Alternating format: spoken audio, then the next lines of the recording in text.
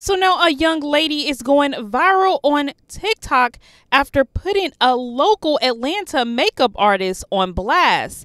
Now, according to this young lady, she scheduled this makeup artist for her wedding, and a night before the wedding, she actually canceled to do JT's makeup. Hey y'all, I wanted to come on here and tell y'all the story about how my makeup artist canceled on me the night before my wedding at 9:22 to do JT's makeup. So I originally met her July 5th and we did a bridal child makeup. She did a really good job. I'll show y'all. It was pretty much exactly what I was looking for. I wanted like a very princessy, light look, light makeup, bright eyes. Perfect. She did have this rule. She said that we can't book her makeup until 3 months before the event. So then I messaged her like on the 27th of that month because it was like 3 months away from the wedding, September 27th. So this was August 1st. I messaged her actually. Correction.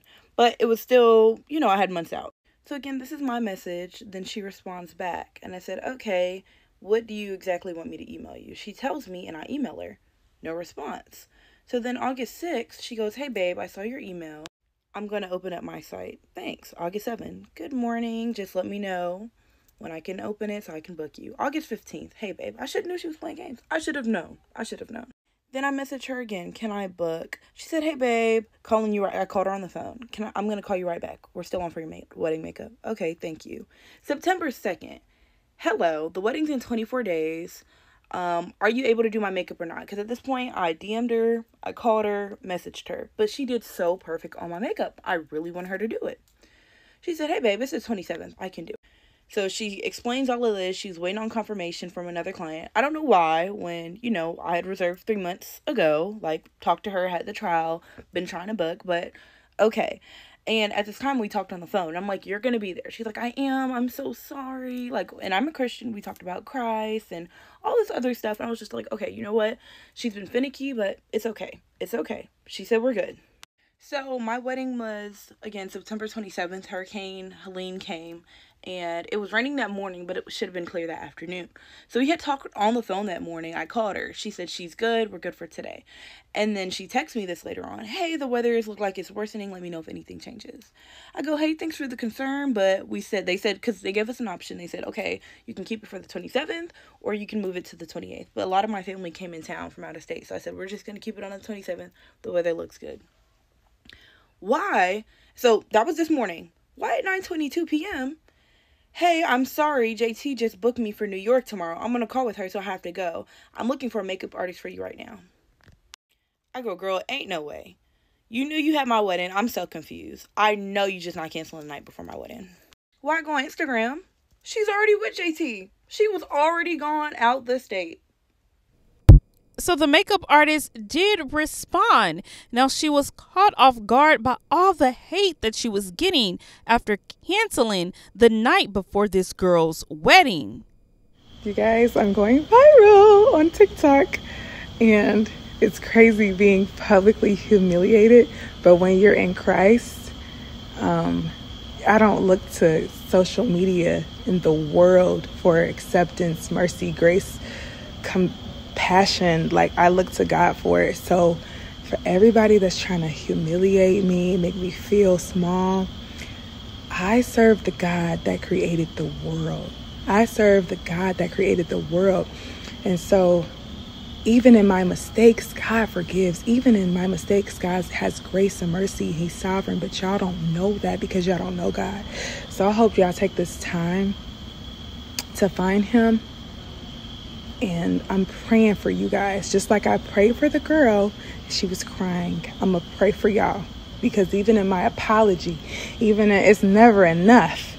The world hates you. Because people who don't even know me are in my inbox. Y'all don't know me. But guess what? The Bible says, touch not my anointed. Touch not my anointed. God will exalt you above your enemies. He will use your enemies as a footstool. So am I worried? No. I already talked to God about this because I want to represent God's kingdom professionally. I do. I want to be a good steward with my business, because I want to represent him well. And in this moment, I fell short. And I have fallen short many times in representing my business unto God. But he's doing the work in me. And so we're going to move on from this, and that's fine. But it's just crazy how the world will tear you down. Nobody has emailed me to tell me how proud they are of me, of how many good things I've done. But one thing that you see, you don't even know me, and you ready to tear me to shreds. That shows what your heart looks like. But this is why you can't put your faith in the world. The world hates you. The world is here to destroy you, to give you a lack of faith, all of this stuff, tear you apart, publicly humiliate you. They don't even know you. They ain't ever even they ain't like the picture or post, nothing. But here to tell you the stress. But guess what? I never look to y'all for validation, to tell me who I am. God tells me who I am. God redeems me. He's a restoration God. So I don't need you. Okay? I don't need you. I need Jesus. And that's who I have. And I hope that you can have him too, because the unforgiveness that you have in your heart for somebody that didn't hurt you is insane. The fact that y'all are willing to speak for this woman and have hate in your heart for me, for somebody else, just shows that you already had it in your heart. I'm just in your path. There's no way you could be that mad at somebody that didn't hurt you. I'm going to wake up tomorrow and I'm going to give my life to God again. I honor him every day. I'm going to honor God. And where will you be on the next post trying to tear somebody to shreds who's getting canceled? You cannot open a door that God closed, and you can't close the door that God opened. Don't you understand that? It's never about the makeup. It's never been about the makeup. I can go in any field and excel because I have God who created the earth. So if you really think that this is going to do anything in my life, it's going to exalt me. Okay? You're giving me publicity. You're giving me attention. But I don't need it from y'all, though. I just need God's grace and mercy. I just need to know that God still loves me. And God is going to help me with wherever I fall short in my business. So the enemy is the God of this world. Right? So, this is what he wants me to feel from this, which is shame, guilt, like I'm not good enough, like I'm like all of these things. He wants me to internalize all of these negative feelings that people are projecting onto me. And I almost got into that space. And then I was reminded, wait, the world has no mercy, but God does. The world has no compassion, but God does. The world has no forgiveness, but God does. Unlimited. So I can fall short and know that God still has his hand on me. God is still working in my life. I don't have to feel the shame that y'all want me to internalize. The enemy wants me to go to sleep and get up crying. I'm not. I can shut this off and be fine. I need to spend more time with God anyways. I've been on social media way too much. This is great. I'm about to take a great break. Bills are paid. So y'all, you're not hurting anything for anything. I'm making my business more exclusive, and I'm about to charge more, and I'm about to only have the same clients. I'm not going to have new clients. I'm not going to accept new people, and I'm just going to run my business the way it should be ran. And do it unto God, because God has got to order. He ain't got to chaos. He's got to rest. He ain't got to working in vain and just stressing yourself and working so everything falls apart, because I just have so much stuff going on. And sometimes I overwork myself to pay bills because I'm well, how am I going to do it? But that's not faith.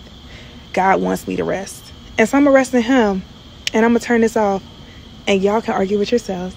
Love you. No, for real, y'all. I wish y'all could feel this. If you don't accept Jesus as your Lord and Savior, when you go through things like this, it is going to make you crumble. But the power of God is on my life. The peace of God is on my life. For real. Because the Bible says that God will give you peace that surpasses all understanding. And so I can have joy and laugh right now, because it's just so funny that everything is happening. But before, I would be depressed, y'all. I'd be depressed. Okay, this is the last thing I'm going to say, but the Bible says that vengeance is not ours, it's God's. So I don't have nothing in my heart against this girl that's trying to tear me down. I'm praying for her that God would soften her heart and help her to forgive me and just enjoy her marriage, because it's such a sensitive time. Inviting such dark energy onto somebody who's a child of God and that you know is a child of God because you experienced, like you had an encounter, you know, and I just hope that this energy doesn't spill over into her marriage, because the blessing was that you found somebody else. You know what I'm saying? But don't dwell on the dark. Don't dwell on the past. Don't dwell on what didn't go right. Like, dwell on what is going right. Like, you got a husband, you married. There's so much to be grateful for. You know, you found love. And so I pray that she just gets to rest in that and not this. Another thing this has taught me is just like, you can't put your, don't waste your energy trying to get back at somebody that is a child of God. I'm telling you, just trust that God is going to work things out. Don't be trying to get vengeance, because that's going to mess you up. Trying to take life into your own hands, trying to take the power. It's never going to be enough for you. It's never going to be enough for you. And you're never going to get the vengeance that you really want. You really just want to feel peace. You want to feel peace. And you could feel that if you depend on God to feel that. But if you depend on God to feel like you got justice, this ain't it. This ain't God. This ain't God. So watch like the things that you do. You can't speak like this. You can't do this stuff to anybody. You know what I'm saying? I'm just daughter of a king. I'm not just